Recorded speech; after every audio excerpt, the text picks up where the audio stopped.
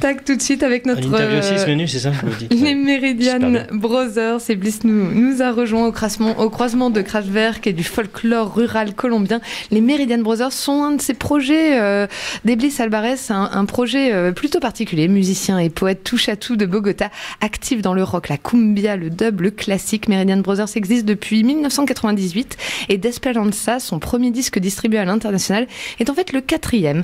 Guitare soukous et orgue archaïque se marient sur le fond de futurisme naïf pendant qu'Alvarez débite d'une voix mécanique de cruels petits textes surréalistes. Alors, vous avez fait le Conservatoire national en Colombie. Vous avez vécu dans les années 2000 au Danemark et êtes devenu compositeur de musique classique et contemporaine. Comment oui. Can you explain this experience?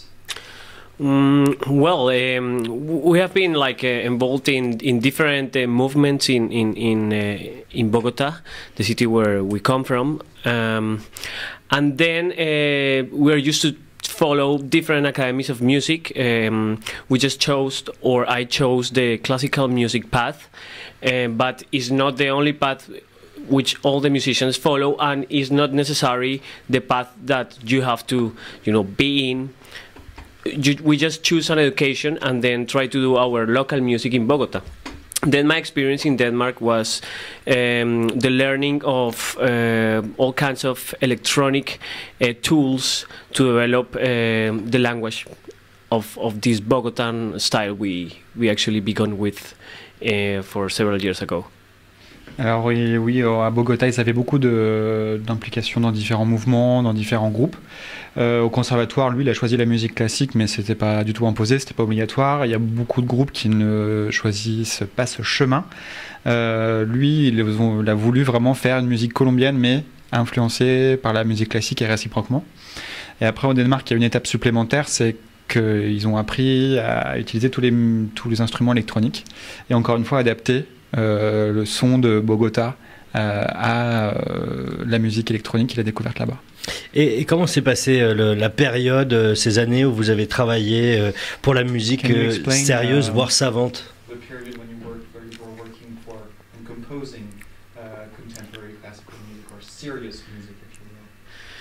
Yeah, I think it's the same work we do with this, I just put quotes, serious music.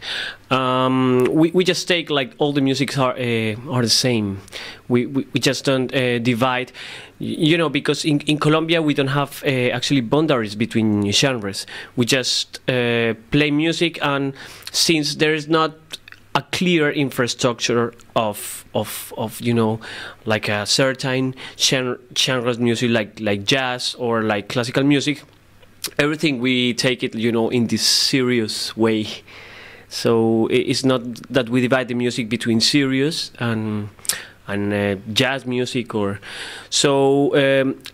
Our experience is, as I said before, nearly the same. We just use all these ideas or this stuff we get from the education, from the environment, in order to apply it to the music we compose. Alors, il n'y a pas de différence en fait entre les différents styles. Il y a une musique sérieuse, mais toutes les musiques sont sérieuses en fait. Il n'y a pas de différence, pas de limite entre les genres, que ce soit du jazz, la musique de chambre, la musique classique ou n'importe quel autre style. Tout est fait sérieusement. Ils n'essayent pas de créer des divisions entre les genres. Mais par contre, après, une fois qu'il y a les idées pour créer, pour composer, il y a vraiment une influence de l'environnement et l'idée est appliquée aux genres qui sont en train de jouer à ce moment-là, en fait. Oui, puis la pop et plus généralement les musiques populaires ont toujours été présentes chez Bliss Alvarez, parce que les Meridian Brothers, ça date de 98. C'est quoi la genèse de ce projet-là? Meridian Brothers, the genre of the band is more pop music. So what was the origin and how did this come about of the band? Meridian Brothers actually it's like in a personal way my first experiments with what I call popular music, not pop music, just popular music in the sense that I wanted to do songs, like sang songs. So then I realized that I could actually put all kinds of influences and styles in this like song mood that Meridian Brothers began with. So yeah, actually it began since there are songs people said or people try to classify it within like the pop genre, but actually I didn't mean to do that. I just put all the influences I had before, like as I said before, also the classical music, the jazz environment, and so. Alors, plutôt que pop, c'est vraiment populaire au sens propre du terme pour la musique qu'il a envie de jouer. Il y a un moment en fait où, après toutes ces expériences au conservatoire notamment, il a voulu faire des chansons avec un format un peu plus réduit, il a voulu chanter des chansons, et puis finalement les influences se sont imposées d'elles-mêmes, les styles se sont imposés d'eux-mêmes, et puis il y a eu des atmosphères qui ont été créées par les chansons, et finalement on va dire que ça appartient à la musique pop, mais c'était pas l'intention de faire de la pop musique par rapport à ce qu'ils faisaient avant en fait. Les genres se sont imposés, ils sont toujours là, notamment le jazz, les influences comme ça, mais c'est pas, il n'y a pas eu une réflexion approfondie sur ça, ça s'est imposé un peu par rapport à tout ce qu'ils avaient engrangé avant comme influence. Vous avez dit dans une interview d'Evra Rock que le point de départ, c'est le rire. J'ai écouté ce que je faisais, j'ai ri. C'est comme ça que vous savez qu'un morceau est bon. C'est quoi ce rire exactement?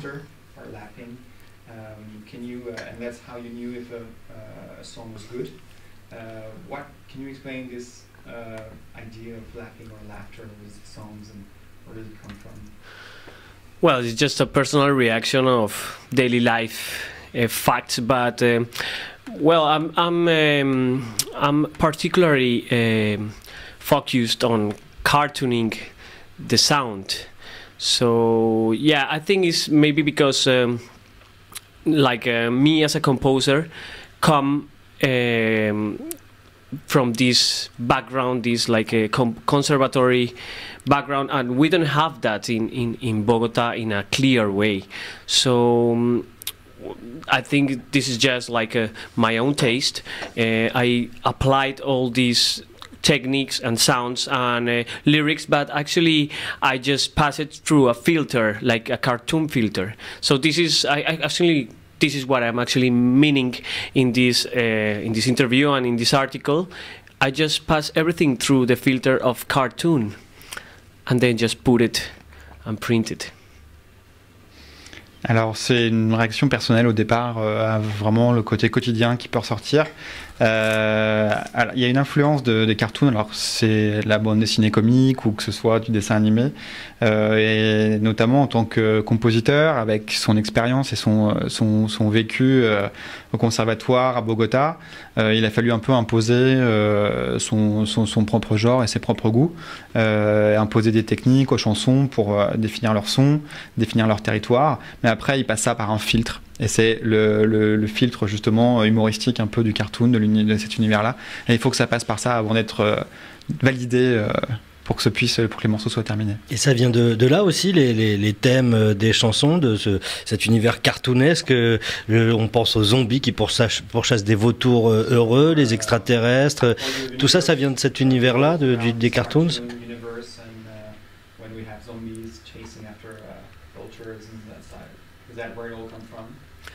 Yeah, I think so. And but there is also another background. It's not a general background. It's also kind of a disguised reality we live in Colombia.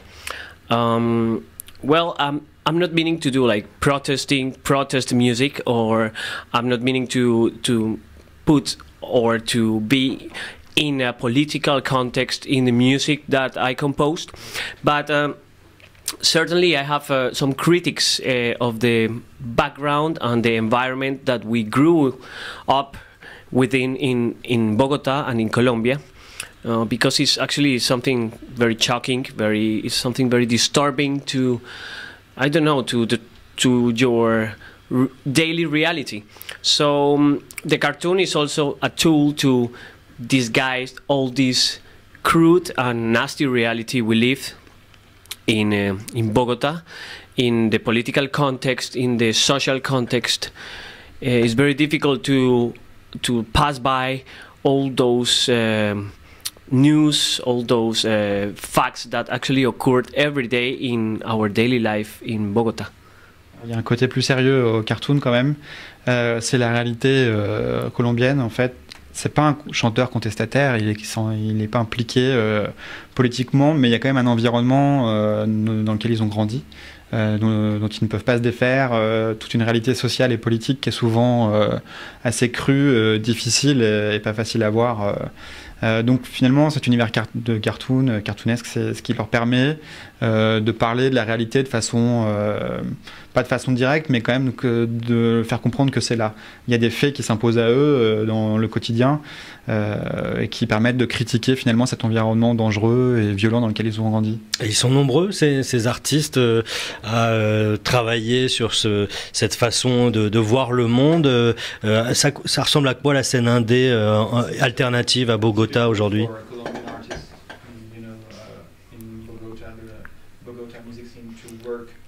In the same way, like not to criticize politics or politicians in a straightforward way, but to use the same disguise that you described.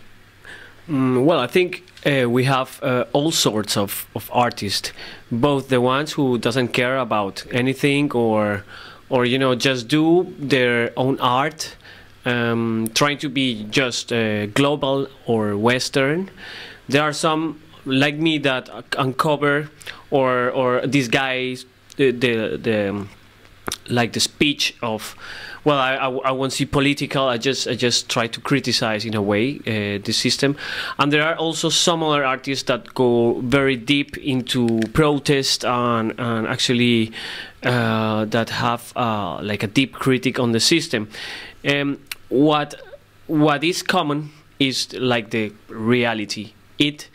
It's there, we feel it, we see it in the different media and social networks, and it's something that actually lives in our country. So, yeah.